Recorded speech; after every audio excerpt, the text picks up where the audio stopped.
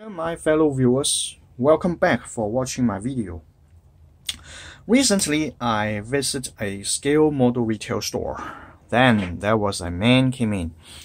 I thought he was a newbie because he got some trouble regardless of applying decals. He asked the salesperson for assistance. He was confused with the decal setter and the decal softer. Eventually, the salesperson suggests the decal setter only to that person. I'm not gonna dig deep into his problem because I don't remember the details, but through their conversation, I thought that guy actually need both of them at the moment. Anyway, this reminds me that for a very long time, I was also confused with these two items.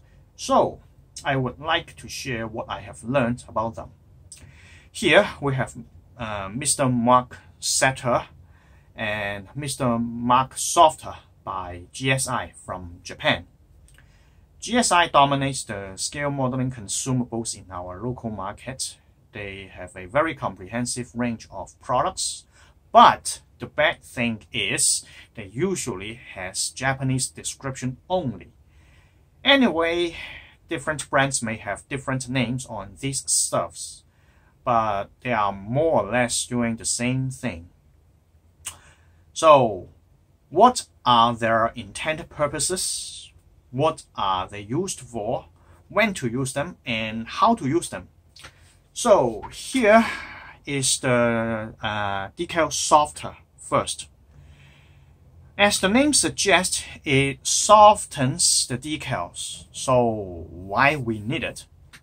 Let's say there is a raised line, a pretty prominent one, or there is a deep groove on the model surface, a rough terrain, perhaps a simulate ventilation grid, for example, and you have to apply a decal across such surface.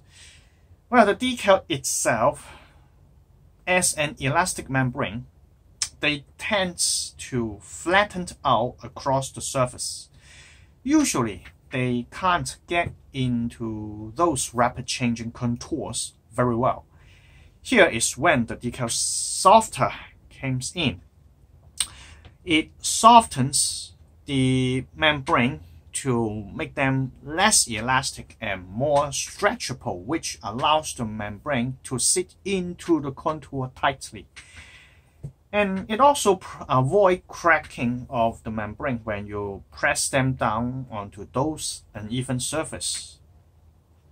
Another situation is the decal has been stored for a very long time, say more than a decade.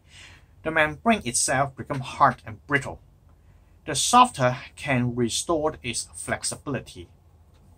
Here is the function of the decal softer. To use it, there is a brush in the cap.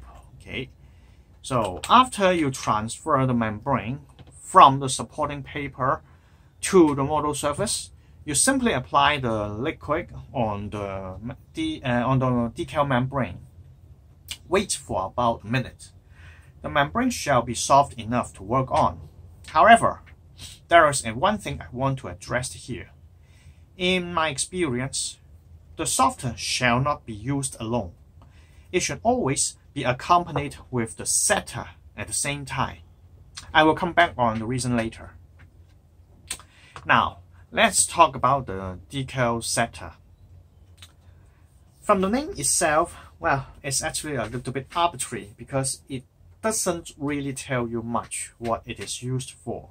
So, I used my word from what I have learned instead. Basically, it is simply a glue for decals. But why do you need additional glue given that the adhesive is provided on the supporting paper already? Well, think about how you would apply the decal. You cut out a decal from a whole sheet. You dip the decal into the water. You wait until the adhesive partially dissolved. Then you transfer the membrane onto the model surface. You adjust its correct position and press it down firmly to get it being set. and then let it dry. The problem is the adhesive is being continuously diluted while the decal sheet is still submerged in water. Sometimes you just don't sure the adhesive was at the right concentration. Being too concentrated, the adhesive is too sticky and may tear broken the membrane during the transfer process. Therefore, we might tend to allow it being diluted more. But to some point, that adhesive will be over diluted, failing to provide adequate bonding later on. For those circumstances, you naturally think that if there is some extra adhesive at the right concentration, will be very handy. This is what the decal setter goes for. But why it isn't named decal glue instead? It is because it can do something more than that.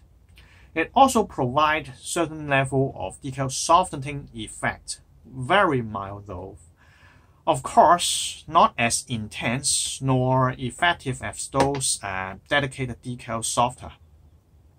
So don't expect it works on very rough surface, but it is still capable enough to deal with some less than ideal surface, such as a non-glossy matte paint finished surface, or when it came across on ordinary panel lines, a shadow one in which it can effectively avoid the silvering effects by using it alone. Another feature I discovered, which is not being mentioned by any product description, is it somehow reduced the water surface tension. The water surface tension sometimes keep pulling off the membrane out of position. The decal setter can help you eliminating those problems in my experience. Now all these features come together to help you to get the decal being set. So to use it, first shake it well. Be sure first, okay, shake it well with no sedimentation left in the bottom of the container. Now here you see there is some sedimentation at this corner right here. All right, shake it well. All right. Again, there is a brush in the cap. Okay. Now, my practice is apply the liquid on the model surface right before you transfer the membrane. Make sure the liquid is at the bottom side of the membrane because it is a glue. Okay, so it should be between the membrane and the model surface. If you want is softening effect, okay, you can apply the liquid on top of the membrane itself as well. Okay, sorry. Then, just as usual, you adjust the decal position and press them down as usual. Now, for each of those, remember, gently wipe off the residues with wet cloth upon complete drying. I guess this should be the standard procedures anyway. Now, here are some other frequently asked questions regarding to these two stuffs. First, will the softer damage the decal membrane? I'm not sure if prolonged exposure of the membrane to the softer will actually dissolve it. My guess is it would. But don't quote me that because I have no solid proof. My guess was come from that when the softer is being applied, you will see some wrinkles developed in the membrane. I admitted that this could be slightly terrified the beginners because I did. But despite to all being said, under any given circumstances, the decaling process should be finished in less than 10 minutes.